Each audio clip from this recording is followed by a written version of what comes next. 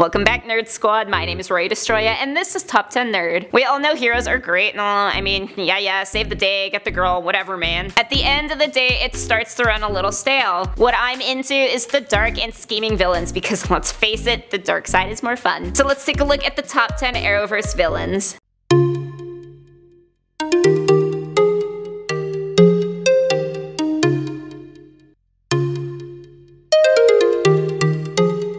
In the number 10 spot is Killer Frost. Danielle Panabaker opens this list up as Killer Frost mostly because she wasn't entirely a villain, but dancing along the cusp of good and evil, we love her either way. When Caitlin Snow's powers began to corrupt her, she was determined to fight her Killer Frost side. And though she was successful many times to merge the two personas, when she got taken over by the dark side, we got to see a new and, quite frankly, improved Caitlin. Would have liked to see the show allow her to be a villain a bit more, but at least we have the comics for our villainous Frost cravings. Next, at number 9, we have King Shark. The Flash absolutely has to get some credit for taking such an unconventional TV villain that could have made their show a Sharknado crapfest and actually executing it quite well. David Hayter's half-man, half-shark hybrid wasn't around for a long time, but left audiences stunned with how they actually didn't feel like he was an intrusion at all. Rather, he added a little something fishy and special to the couple episodes he appeared in. It's a new era for monstrous animal hybrids, guys. Coming in at number 8 is Black Siren. The Laurel Lance of Earth 2 is not the angelic Black Canary, but the evil Black Siren instead, and we gotta say, villainy has a much better look on her. Not only is Katie Cassidy's character much more rough around the edges, and much more lively this time around, but she also finally gets an organic sonic scream.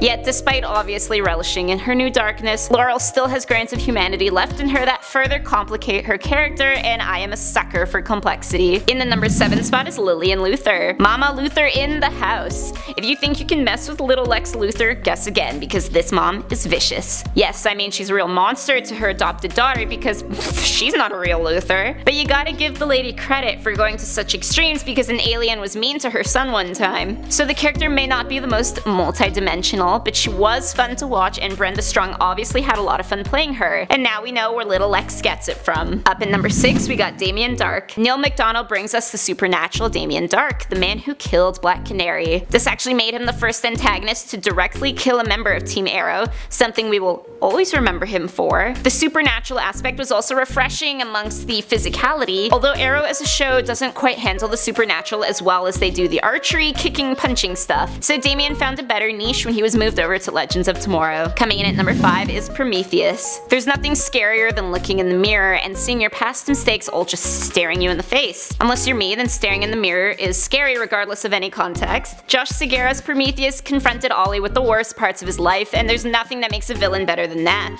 He doesn't top the list because he was almost too perfect, with all his preparedness and always being a step ahead. But more important than being believable in a world of bow-wielding vigilantes is being a fun and threatening villain. Next up at number 4 we have Gorilla Grodd. A couple years ago there's no way a giant gorilla would make the top 5 of best villains on a TV show. Maybe silliest or campiest, yes. However, Grodd, voiced by David Sobolov, was given a story that toned down the ridiculousness of a telepathic monster gorilla. He also was produced by some of the most impressive special effects on the show, which is extremely important when you're introducing something this far out. Take note, snakes on a plane still having nightmares over your CGI. Up next at number 3 is Deathstroke. Deathstroke is hugely popular in the comics, so audiences were awaiting his TV appearance eagerly, despite worries that the show's portrayal may not live up to the expectations. However, Manu Bennett slayed Wilson more than delivered. The friendship that was formed by Slade and Oliver was the key to making this villain more than an evil mastermind or a megalomaniac baddie. He's got more emotional depth than he ever did in the comic, and this just makes him seem more menacing and more human at the same time. In the number 2 spot we got Dark Archer. John Barrowman's Malcolm Merlyn was the first long-term villain of Arrow, and so he had a lot riding on his shoulders, and now he has set the bar high for all future Arrow villains, becoming a very tough act to follow. I always do love a good story with familial ties. I feel like it deepens any conflict and forces characters to really look at their loyalties, but at the end of the day, he was the master of manipulation, the king of avoiding consequences, and hands down the best villain that Arrow has seen. And finally, in the number 1 spot we have Reverse Flash. Eobard Thawne, portrayed by Matt Letcher, is the epitome of how all villains should be created. He is deeply constructed so that he's not just nefarious but also sympathetic. sympathetic. It's obvious that a lot of time went into his character development and complexity. He's got a huge connection to main character Barry Allen, posing as his mentor, and he works that yellow much better than any other superhero character has. Hello, Wizard. So he is the #1 thing that the Flash has ever gotten right. And sadly, they haven't quite been able to recreate such a captivating villain or storyline surrounding their villains. Better luck in season 5, maybe. So those were the top 10 Arrowverse villains. Let me know in the comment section down below which villain would you love to see added to the Arrowverse. My name is Rory Destroya, thanks for watching, and don't forget to subscribe so you never miss another nerdy list.